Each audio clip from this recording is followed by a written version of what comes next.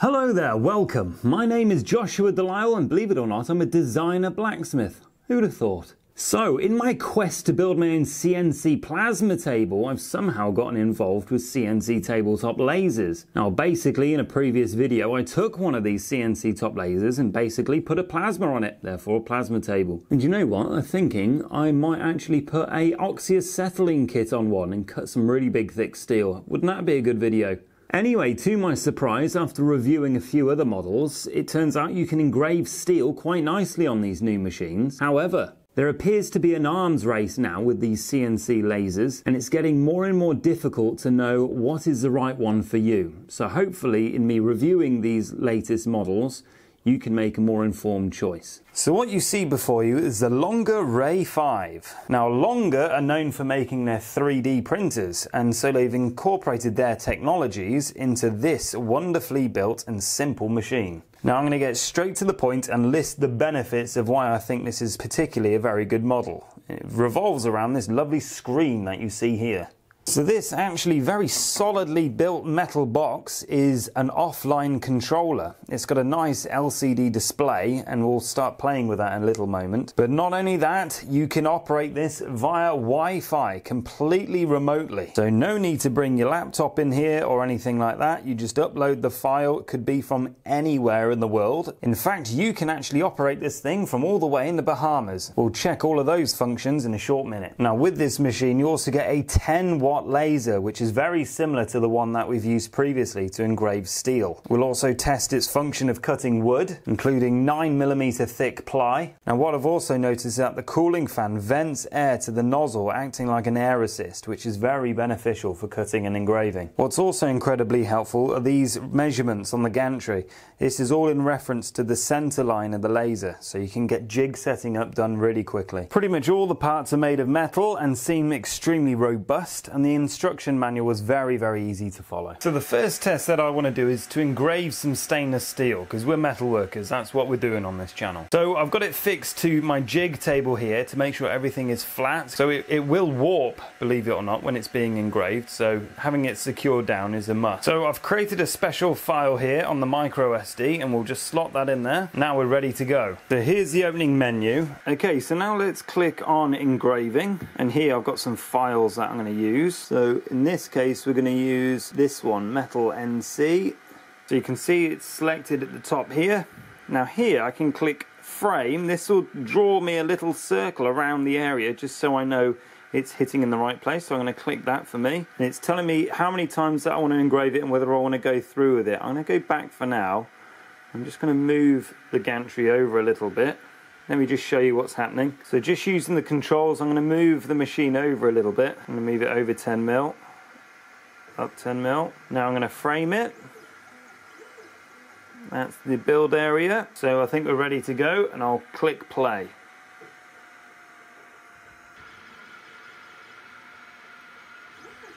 Alright, there we are.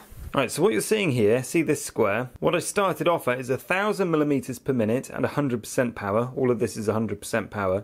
And I increased every divot by 100mm per minute. So by the time it's gotten over here, we're getting to somewhere like 8000mm per minute. Now, I was hoping to get some temper colors, but that's not really the case. But you can still get different hues. So if you did want something that was multi-layered, like a grayscale, you definitely can do it with stainless steel. So I think I'm going to stick with 1000mm per minute, and we'll engrave my maker's mark on this side, shall we?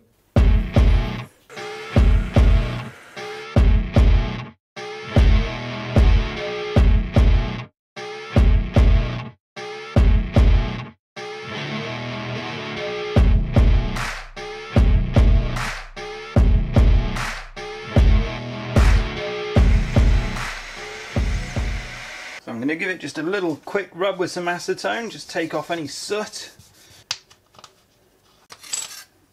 Look at that. It should be 45mm, I believe. I hold that there. That is pretty much bang on the money, I think. Happy with that. So for this next test, we're going to use the Wi-Fi function. But I've got this shiny piece of stainless steel here. This is a grain grinder, actually. And I'm just going to test by putting my maker's mark just on it here, like so. So with shiny material, I think it's a good idea to have some sort of blacking so that you don't get reflection back up to the laser. And my technique for doing that is just sooting it with a lighter. So holding it just on the edge of the flame, we're going to put a nice layer of soot. There we go, just like that. And we're going to reduce the speed now to just 200 millimeters per minute. And it'll be interesting to see how it will cope on a curved area like that also. Now I've actually propped the machine up just using some Lego bricks, and funnily enough, the metal parts here actually slot into the top of the Lego quite nicely. A nice trick for getting different heights if you've got big objects. Now the shroud's actually in the way for me here, so I'm actually going to remove the shroud. So that was done by just 2 screws in the side there. Now you actually get given an extra dark pair of laser glasses. And so I'll definitely be wearing these all the time now that shroud's off. Okay, so unfortunately, my Wi-Fi wasn't strong enough to do it in the workshop, so I've brought it to my craft table in the house instead. So to connect to the Wi-Fi, what you have to do is click on Tool. This gives you the Wi-Fi option, tells you about the thing. You click on this button here, and then that will enable you to have the option of connecting to your Wi-Fi. So you type in your network key, and then you're connected. I can't show you this bit though, because it will give you all of my information, and I don't want people all the way around the world using my engraver, to be honest. Although I bet that would be funny. Once you're connected, what you'll find is your IP address for this machine will be on the little screen here. You can then go on your phone or your computer and type in the IP address into your internet browser. So this is actually, you know, if you go on Google, type in the IP address and you'll automatically send you to this page. Now, when I press these buttons,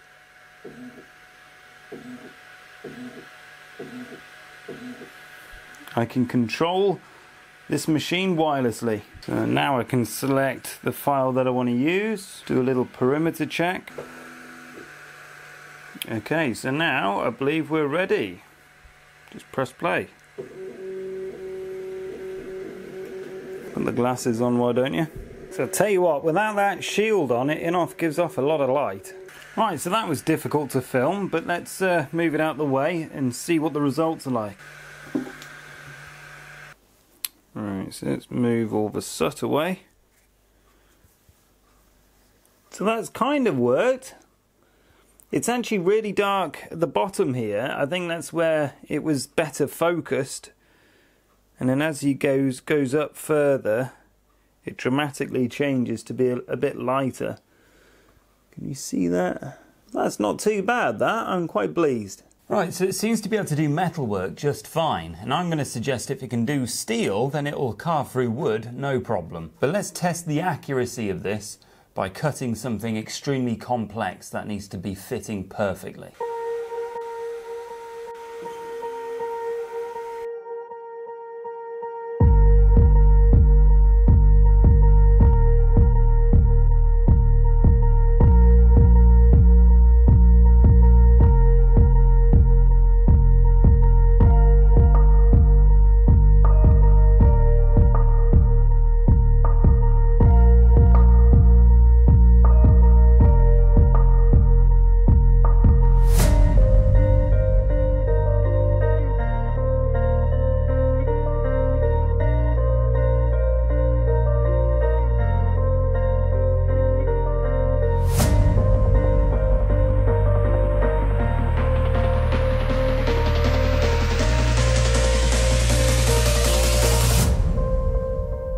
Right, I'm going to see if I can assemble this now, and we'll see if the cuts are so accurate that they can slot together nicely. That's meant to slot in there.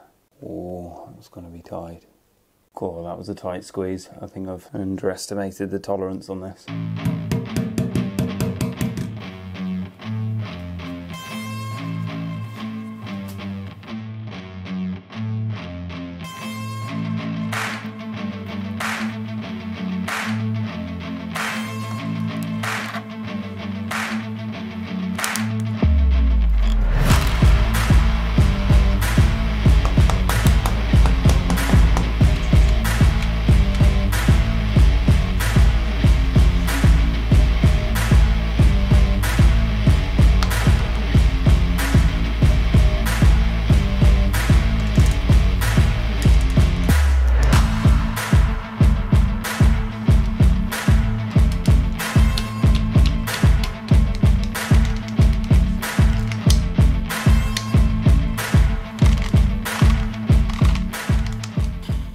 that has actually blown my mind. Look at this little key. So look, to get the key out, you have to open the iris. Look at that. But that also operates a lock, which is in there. And then to actually open the box, you have to slot it into this part here and turn it. That is amazing.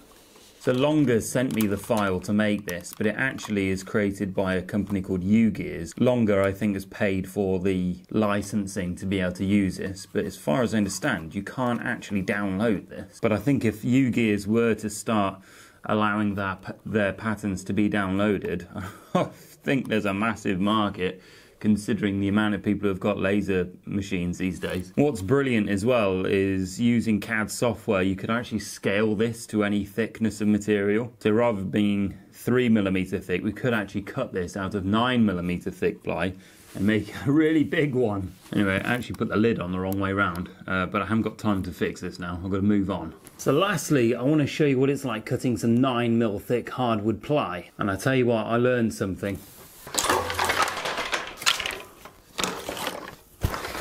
As I said before, I make all the mistakes so you don't have to. You can thank me by liking this video. So what I was trying to do is what I did with the last model, where I'd set it at 500mm per minute at a full power, and I'd just keep doing passes until it penetrates all the way through. And I was curious to see how many passes it would be like in comparison to the other one. For whatever reason, this machine did not like doing that way at all. It was doing something like 16 passes and it still wasn't cutting properly. So I went back to doing my cutting tests, as you can see there. And to my surprise, it actually favors doing it really slowly. So it actually goes all the way through 9mm thick ply in just one pass. You can see the laser actually penetrating through. But 3 passes I found was the optimum. But I had to add air assist. So what we have is like a 1/4" hose that comes from my compressor, and the compressor is reduced now to 20 psi. And with a simple cable strap, I made this little nozzle. Now what that is an electrical ferrule. So I use these all the time for tidying up the ends of cables, and it just turned out it made the perfect little nozzle. Simply bent over like that. Literally took me less than 5 minutes to create, and I just taped it onto the nozzle. But anyway, let me show you the results. This is hardwood ply. Now if you're smart, you can get tons of this stuff for free. I actually approached a local factory that makes sheds, and they have tons of these offcuts that are just going for scrap and going for burning. So I just asked politely, could I have a whole load of them? And they were like, yeah, help yourself. So yeah, I'm gonna make lots of things out of this stuff. So here's another trick that I thought might be useful to someone. To keep all the wood nice and parallel, I've actually put a piece of steel that is straight and indexed it against the feet here. Now I can push the wood up against the steel and it'll always remain 90 degrees to the laser. And what I'm making is a toolbox, because I've got lots of little bits now and nowhere to put them. So this is going to be really handy for making some lovely toolboxes. Anyway, enough talk, play.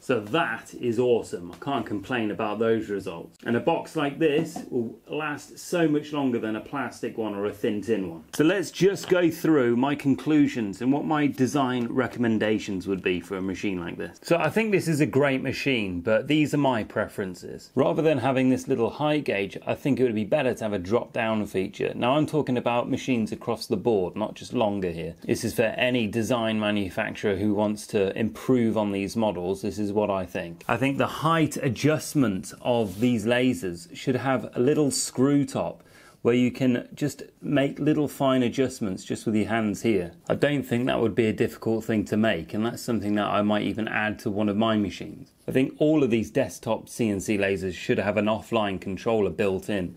That is fantastic, and I think Longer did a perfect job with that. Now, an air assist isn't very difficult to make, but I think all models should come with air assist, even just a little nozzle input just so you could put your compressor to it, because it makes such a massive difference when cutting. The thing I'd like to see in other future models is the fire sensor. There should be an on-off switch for that. For whatever reason, if you're using it with a lot of natural daylight, it will start triggering itself off automatically.